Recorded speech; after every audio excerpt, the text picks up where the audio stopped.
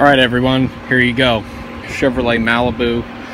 It's got about, I think about 19,000 miles on it, I believe. Yeah, let's see here. I think it's 19,288. And it was towed in. Customer complaint was check engine light was flashing and the engine was running rough. So I looked into it, and this one has a pretty common issue that is happening on these newer Malibus and Cruises. The little engine, the little turbocharged engine that they have in these, I think it's I can't even remember exactly what size it is. I believe it's a 1.4. Is it a little 1.4 turbo? I think. Oh, 1.5. So this has got that new 1.5 liter turbocharged engine in it. And we have seen a lot of these. These things are dropping like flies. The pistons are actually coming apart. They're coming apart, they're melting. I saw one with the cylinder head off that had all 4 pistons melted in it. And this one in particular, cylinder number 1 has failed. It's misfiring continuously on cylinder number 1.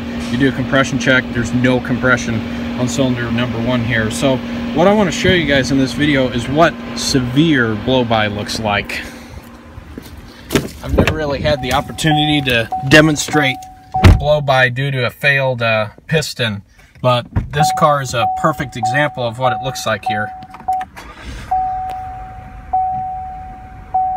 So if you give the engine some throttle,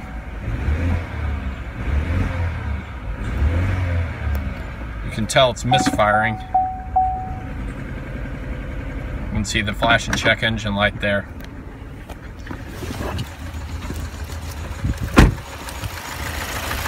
And you can see it misfiring. You can see it's running rough. But get a load of this. See all this oil around the cap here? That's not there just because. That's because this thing has a lot of blow-by. Take a look at this when I take the oil cap off. Hear that? That is some serious blow-by.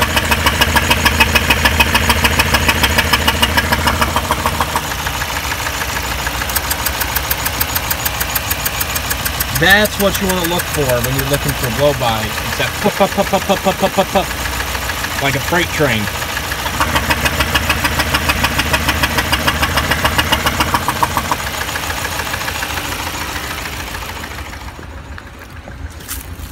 You go back here, listen to the exhaust.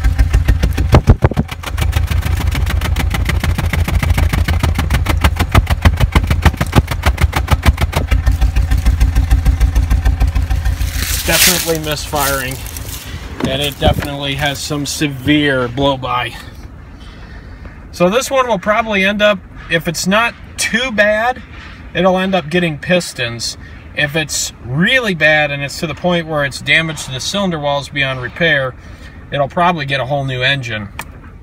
Well, this is a common issue that we're seeing on these things, unfortunately.